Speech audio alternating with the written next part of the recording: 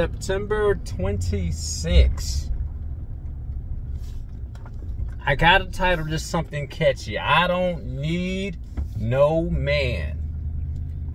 Or men out there thinking that they don't need a woman. I told my wife yesterday, say hello if you're listening. Let the people know you're there. I said, I need you to get to the next level. Such a powerful statement. I need you to get to the next level. And what I need you to do in order for me to get to the next level is I need you to get to the next level. There's nothing wrong with saying that, folks. There's nothing wrong with saying to someone that you need them. Nothing wrong with saying that. Nothing wrong with being vulnerable. If you're starting to like what I'm saying, go ahead, smash the like button. Hit the follow button. Hit the subscribe button.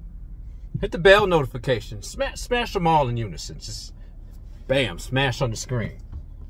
There's nothing wrong with showing vulnerability. There's not, especially when it comes to your spouse, partner. It's nothing wrong with saying, I need you. I need you. And I know you got a lot of people saying, okay, no, we don't need, we want. No, that's a prideful approach if you ask me. I don't need you, but I want you. No. Let's get vulnerable. Let's get down to the bare bones. Let's get down to where the rubber meets the road. Let's get down to the meat and potatoes. I need you. I need you. And I need you in this capacity. In order for me to push forward, I need you to do A, B, and C. I need you to propel me forward. And you guys sit down and discuss exactly what that means. Sit down, discuss your goals, discuss your life plans. You know, it sounds grand saying that,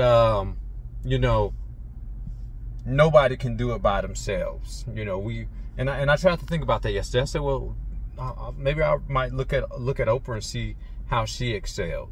My quickest go-to is actually Michael Jordan.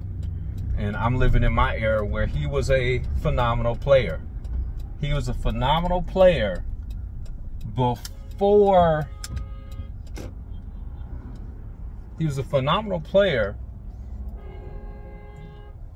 they brought on Phil Jackson. But Michael Jordan needed to have a team built around him. He needed the Scottie Pippen. He needed the Dennis Rodman. He needed the Kukoc. He needed all those things to help him excel to reach his height of greatness. If I'm lying, I'm flying. That's what he needed. I used to tell my crew when I had guys working for me, hey, I need you guys to step up to the plate and get better in order for me to get better, which means I'm taking on commercial accounts because now I have that trust in you. See, we all move forward. We all move forward as a team. And there's people out there getting the bag by themselves. Woo, right? Doing it all by yourself. Nobody really to share it, to enjoy your successes with.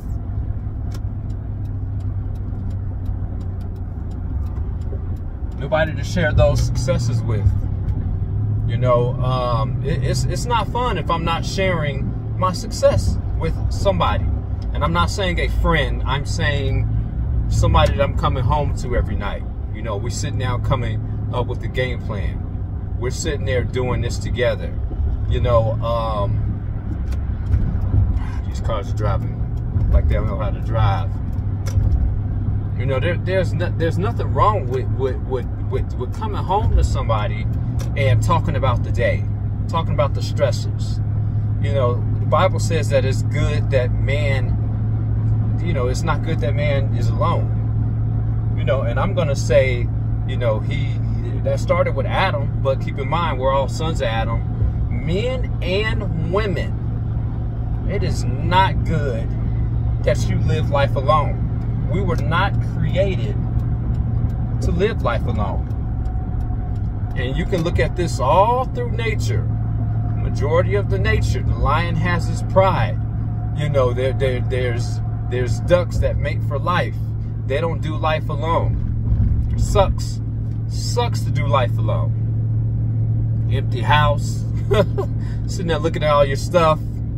You know, my brother told me, he said, well, you're gonna die alone anyway. You know, who's gonna know you're dead? You know, that's the approach of you know, somebody that doesn't believe that there is a hereafter.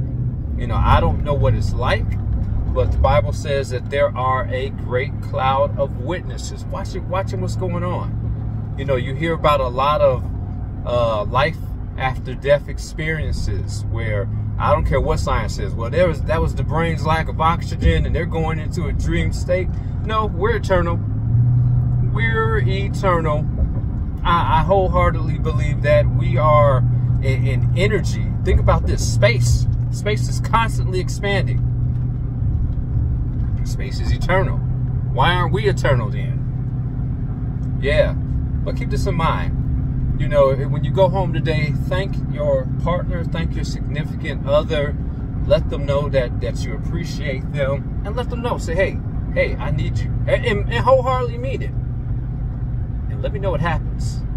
You know, leave your comments in the comment section. Let me know what you think about this. Peace.